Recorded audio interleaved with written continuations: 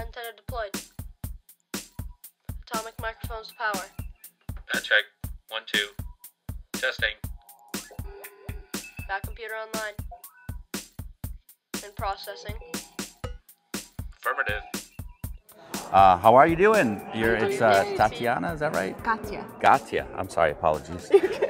So my crack research staff tells me you used to work the Hall H panels, right? So, and also you just came back from space. So I'm really wondering, where is there more pressure? Is there dealing with the fans in the line at Hall H, or is going into outer space? I think I would say dealing with the halls at Hall H, because there's a lot of different factors involved. You're freezing, first of all.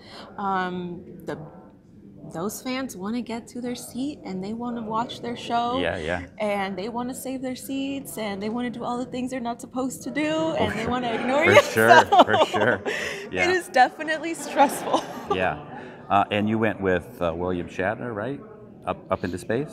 I did not go with him, but I went on the same flight experience that he did. Oh, okay. Yeah. So how would you compare those two experiences, being in outer space and working in the Hall H? Like, is liftoff similar to those thundering hordes of fans coming through? I would say it definitely is a very different experience, because when you're dealing with so many fans, you're also aware and conscious of how much love they have for what they're doing, how much love they have and passion that they bring with them to this experience, and they want to be inspired, they want to love and greet, and that is just such a beautiful thunder that you experience. And I cried every day watching those panels, but especially watching them and the way that they felt inspired by them. And when you're about to take off into space, it is very much a personal experience. It's now like you're that fan. You're that fan about to witness something incredible, and everyone else is watching you do it. Last one real quick. Can you describe your feelings and or emotions up in space looking down at Earth? I hear that that's life-changing. There's something called the overview effect, which is the psychological change in perspective that occurs when you're able to look at the planet from the outside. And it is something very real, and it's been witnessed since astronauts first started going off into space. It's been analyzed for a long time now, but never really to the point that we are at this moment psychologically, what actually is happening to us.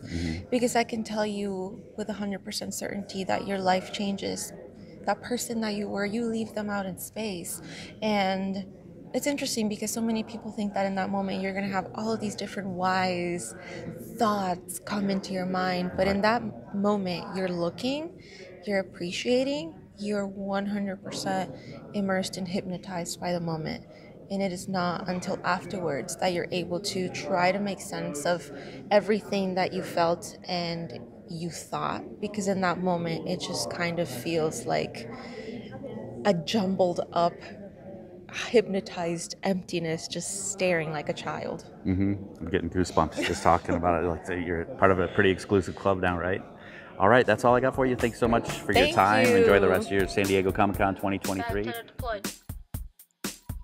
Atomic microphones to power. Check. 1, 2. Testing. Back computer online.